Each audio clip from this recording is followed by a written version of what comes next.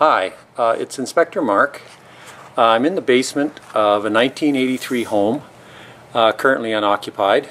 My client is not here.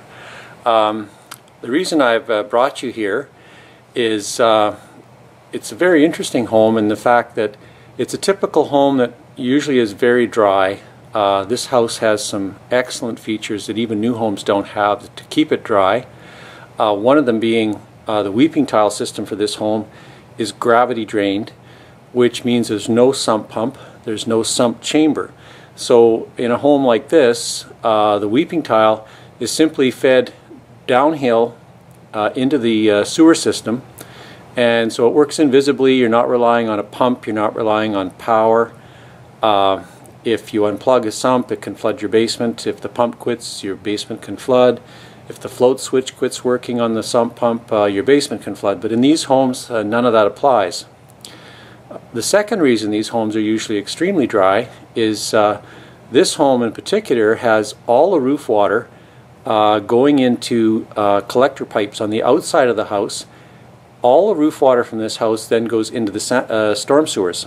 So it's all removed from sight. So for many homes that have water in their basements, the water that ends up causing trouble actually comes from the roof of the home itself. So what surprised me today in this home is that using a thermal camera, I've actually discovered a problem. And I'm going to attempt to show you, I'm not sure how it'll work out, but I'll try to show you the lens of the camera, or the screen of the camera, as I was traveling around the perimeter of the house, just to give you a glimpse of how a thermal camera can reveal things that I probably would have missed otherwise.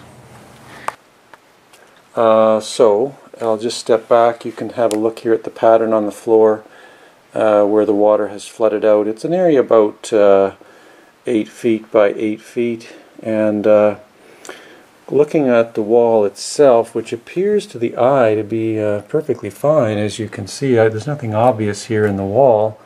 But on the thermal camera we can see there's a cone of coldness that rises up from this wet area, and then there's a line, and if we follow the line upwards, it takes us to the source of the leak. Here we go, up the wall, and you can see it's cold here. There's a very distinct dark line, and if we come closer, I'll just take the thermal camera out of the way here now and put on my headlamp.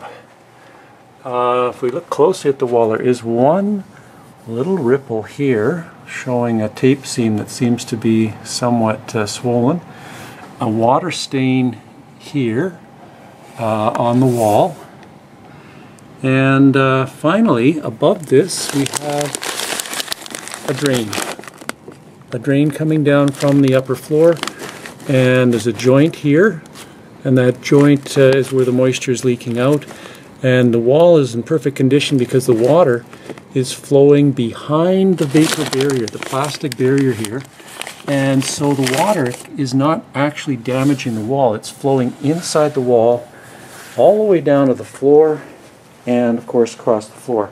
So this wall will be full of mold. It's going to have to be opened up. The wall will have to be opened up. The carpet's going to have to be discarded. The area will have to be sanitized because it's sewage leakage here. And so using the thermal camera, I was able to find this. Without the camera, I probably would have missed it because the wall looks to be in perfect shape. The floor being a modeled carpet, the staining that was there is just not really that visible. So there you go. Thermal cameras do work.